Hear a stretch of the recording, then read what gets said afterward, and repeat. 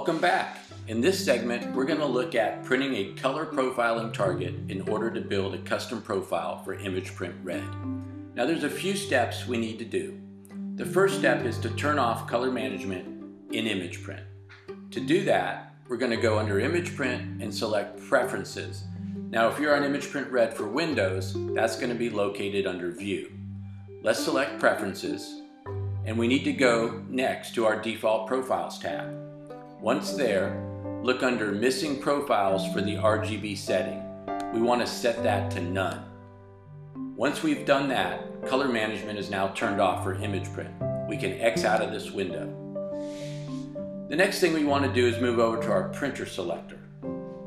Make sure IMAGEPRINT Manages Colors is selected. This automatically turns off color management in the printer driver. Also, we want to make sure under Using Profile we're set to Automatic. Now let's hit the Setup button. This will bring up the printer driver window. I'm using a Canon Pro 1000 for this demonstration. Now each manufacturer could be slightly different, but we need to find our media type setting. For mine, it's under Quality and Media. Now if you're using an OEM paper, we need to choose that paper from the media type list. So navigate to that list and look for the paper type. If we're using a third-party media, you should obtain that information from either the paper manufacturer or the dealer you buy your paper from. Now once we set the media type, we also want to make sure the print quality is set to the quality type we'll be using to print our images. I'm going to set mine to highest. And once I've done that, I'm going to select OK. Now the next thing we need to do is navigate to where our profiling target is stored.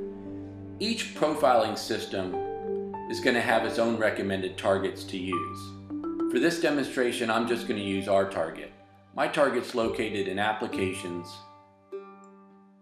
IMAGEPRINT, and our Test Images folder.